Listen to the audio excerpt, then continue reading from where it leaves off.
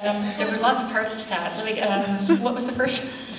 How was the relationship between Jacob and Rosie? Where did you create that, since it wasn't a real animal and a real Rosie? Oh, the question, the first part of it was, how did I create the relationship between, in Water for Elephants, between Jacob and Rosie, because it wasn't based on a real animal. During the course of my research and reading the historical texts about the circus, most of the really interesting stories involved elephants.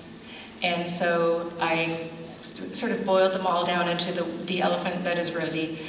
And although she may not have been based on a real elephant, by the time I was finished writing the book, she was definitely real to me. And in fact, I missed her for a long time after I finished writing the book. So in fact, going to the film set was absolutely spectacular.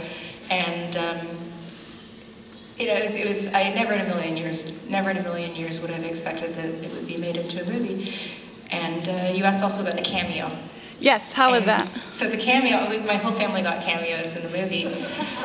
And so we're part of various crowd seats, but then there's one scene where Rosie is raiding the produce stand at a greengrocer's, and Rob Pattinson runs through the crowd, elbowing people out of the way, and he elbows a woman out of the way, and he says, "Excuse me, ma'am, that's me." Is there a question here?